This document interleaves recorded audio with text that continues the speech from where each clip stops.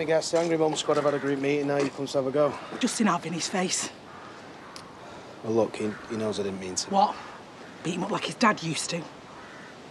Don't you dare compare me to Paul. Or Gordon. I'm nothing like him. I think me and you are going to have to talk this through, Aaron. Since when did you start doing therapy sessions? Well, since I walked over here and realised. You and Vinny, you're very similar.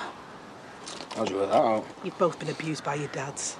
And abuse like that, it damages you and causes you pain. You've got to put it somewhere. Only you decided not to do anything about it. And you both lost Liv. And you're holding on to pain from losing her. Only you don't see Vinny behaving like you. Because he knows something that you don't. What's that, then? You choose the path you go down. He has chosen to be a good, decent person, whereas you... Any idiot can hurt people, Aaron. The problem is, hurt people hurt more people.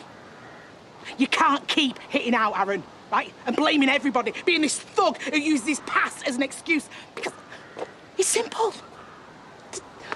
Grow up.